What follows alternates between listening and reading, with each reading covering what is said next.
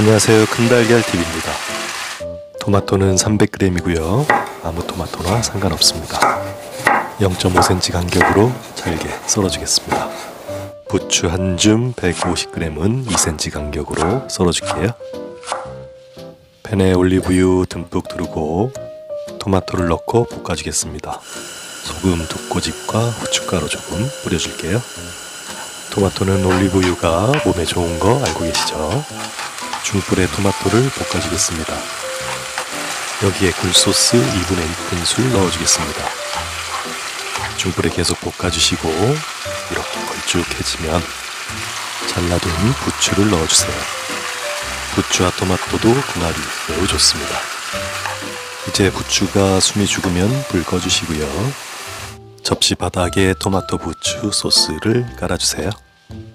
저는 모양을 위해서 순두부 준비했는데요. 연두부와 순두부는 제조 과정이 비슷하고 플라스틱 용기인지 비닐팩인지 차이만 있습니다. 순두부를 반으로 자른 후에 토마토 부추 소스 위에 얹어주세요. 그리고 1cm 간격으로 가지런하게 썰어주시면 됩니다. 두부 위에 다시 토마토 부추를 얹어주시면 아침에 포만감 있게 드실 수 있는 다이어트 식단이 됩니다. 간장양념보다 영양 풍부하고 감칠맛도 넘칩니다. 몸에 좋은 건 두말할 것 없고요. 아침마다 포만감 있게 드시고 건강하게 다이어트 하세요. 최고!